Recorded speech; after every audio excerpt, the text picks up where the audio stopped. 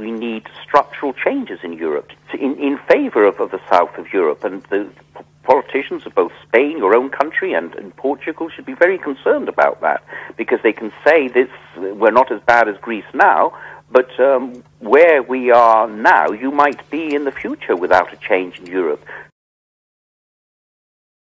We need structural changes in Europe in favor of the south of Europe, and the politicians of both Spain, your own country, and Portugal should be very concerned about that, because they can say this: we're not as bad as Greece now, but where we are now, you might be in the future without a change in Europe.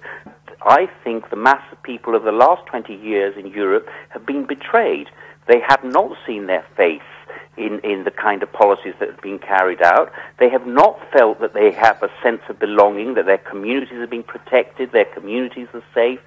The problem, I think, for Spain and Greece is that reform has been associated with pension cuts and wages cuts. Reform should be about innovation, about new ways of producing things that are valuable. That's what reform should be, and that would make people more easily accept even difficult decisions about reforming the pension scheme. When reform is progressive and forward-looking, not when reform, as in so many of the governments in Europe now, is just a euphemism for reducing wages and pensions and increasing the power of elites.